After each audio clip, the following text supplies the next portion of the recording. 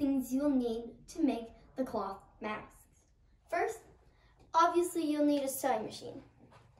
You'll need elastic, stretchy thread. You'll need some fabric cutters. You'll also need the 6x9 cutting thing to measure it. It's called a template. You'll obviously need some fabric. You'll need a pair of scissors and an iron. For men, you will use a 9-inch elastic. Make sure it is 9 inches, like this one. And then for women and children, you will want to use the 7-inch string. For 7-inch mask, you would cut it here. For a 9-inch mask, you would cut it here. I'm going to show you for a 7-inch mask for this one. First, you'll need your fabric cutter. You will measure it up 7 inches, put your thumb your finger right above where it is. Now, for this part, you might want to adult supervision. You want to cut it right here and just cut it like this. Now, for each mask, you're going to need 2. So you have your 2 pieces of elastic. You're going to want to measure and cut your fabric. First, you're going to need almost like a stencil for your fabric. So this one is 6x9. That should be the length of each piece of fabric for your mask. You're going to want 2 pieces of fabric, 1 for each side.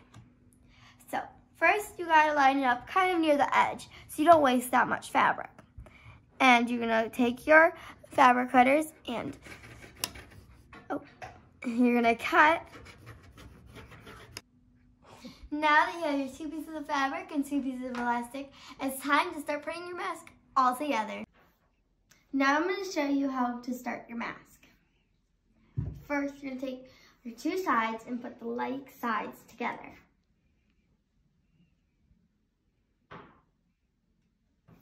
First, you're going to take one side, put the needle down, then put the foot down. Make sure it's around this line right here. Then, you're going to sew. For this step, you're going to sew the whole, all the way down to here.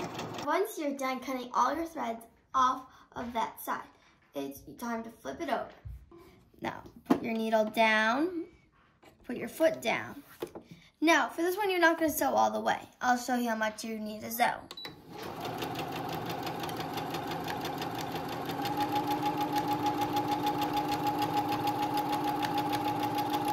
You're going to sew about till there. And then, do the same thing. Lift your foot up and cut your threads. You should probably cut this access thread too. And now you're done with that step. I'm going to show you how to put the thread in. Now that you have this part sewn, you're going to open it up like this. Put your thread inside like this. And put it like this. Like this. And you're going to fold it over like this, right here. And then pinch the top, like here. Now you're going to take your pins and pin it right here. Now that you've pinned the elastic, it's time to sew it all together. And you're going to put your foot down around where the elastic is. Then you're going to put your foot down, right? Then use your foot and sew. Once you got a little ways, make sure this isn't tagging along. And now you're going to sew all the way down to where the second thread is. Yep, you might need to adjust it a little. Now, you're just going to sew all the way until there. You're going to snip, snip. Now, you don't need these anymore. So, you're just going to put them back into your container. Now it's time to sew the other half. Just do the same thing you did for this half. I'm going to show you the easiest way to cut the threads. If you don't have thread cutters, you can just use regular scissors. You have cut all the threads off of your fabric. it's time to turn it inside out. First, you're gonna have to find the little gap you made earlier. The easiest way for me to do it is first take this side, goes this side too, just have the little piece thingy out like this. Then you're gonna go and take the other side, take that part out like this, and then you're just gonna pull it so it's like that, and then just pull. It's time to sew this little part closed. First, you're gonna tuck in the sides. It's time to sew it closed. You wanna make sure it does not unfold when you do this. First, you're gonna put the little needle down about near that corner, and then you're gonna put the foot down. Then, you're gonna get to sewing.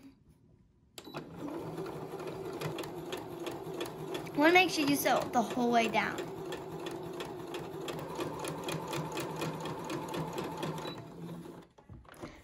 Now once you're done that, just clip it off. You're gonna want to clip off those pesky threads again. First, you're gonna do one pleat. You're gonna hold it down. Make sure it's flat.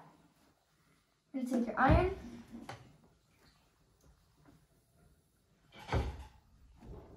Now that you've pleated it 3 times, pin it. Now that you've pinned it, it's time to get off the sewing machine. It's time to sew it all together. Make sure it's on, like, it doesn't have to be so close to the edge, and it doesn't have to be so far away from the edge. It has to be just kind of like where the foot is on the edge of the fabric, this side of the foot. Put it down, and get to sewing. It's time to sew the other side. After you took it out, the pins on this side, it's time to sew the other side. Same thing as last time. You put the foot like this, put it down, make sure your needle is down, and start sewing. This is my mask. It has a cute paw print on it. You can do any print you want. Or if you just want it to be plain mask, you can. You put it around your like so, and then you section it.